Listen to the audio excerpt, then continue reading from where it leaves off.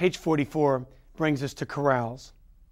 A chorale on the marimba is when notes or chords are connected smoothly and evenly by rolling. Now, as you look ahead into the etudes of Azalea and Wellington, you'll notice that both of them start with a single line melody. Then, after a number of bars, a second note is added, so 2 mallets playing at the same time, and then 3, and then 4. So your challenge is to have that single line melody be very smooth and very fluid, and then gradually add in the added voices in the same manner. Now, to make this easy, or easier, utilize a soft mallet. Soft mallets help to hide some of the articulation and to make the rolling sound very smooth. Also, as you notice the music, look at the phrase markings. The phrase markings tell the player where to breathe. So important to breathe. You and I both know that we do not have to breathe at those moments, unlike a horn player or a trumpet player.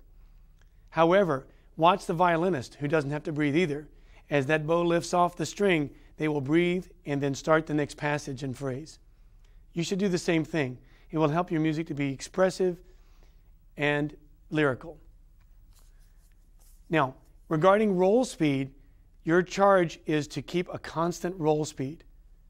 Marimbas are often criticized by performing accelerations and deaccelerations when they're playing rolls.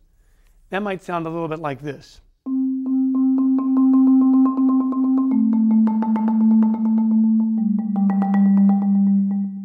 In a chorale setting, it might sound like this.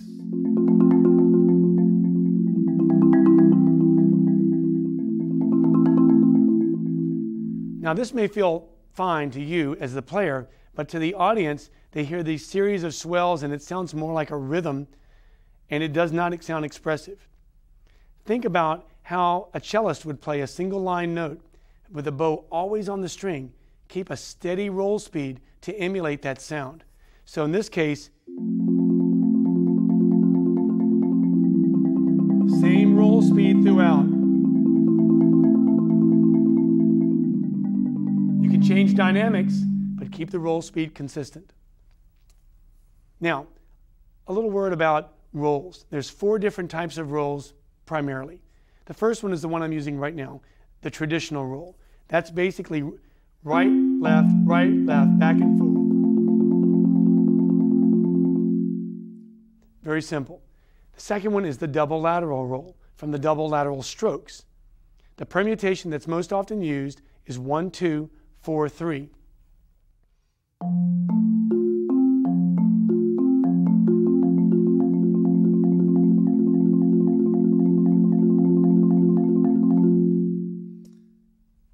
A third type of roll is called the musser roll, or the ripple roll, or sometimes the flop roll. It's called a flop because the inside stick actually flops after the outside stick has performed. I'm holding the inside stick very loose and relaxed. Doesn't sound like much like a roll, but if you put it with the third mallet, you'll actually hear a triplet type pattern emerge.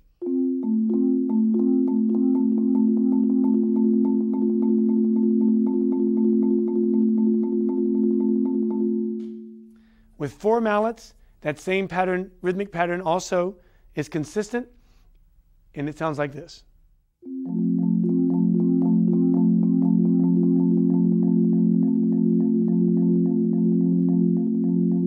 Notice that my hands aren't turning, but my wrists are lifting to be able to create that flop sound.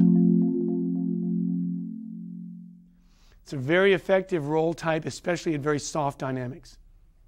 And the final roll type is called the single-handed roll or one-handed roll, where one hand alternates back and forth, creating a continuous tone. Now, the other hand does not have to stay at the same speed. It can be slower or faster, depending on the performer. For me, 90 to 95% of the time with rolls, I'm playing traditional rolls. I feel that gives the instrument depth and strength and projection.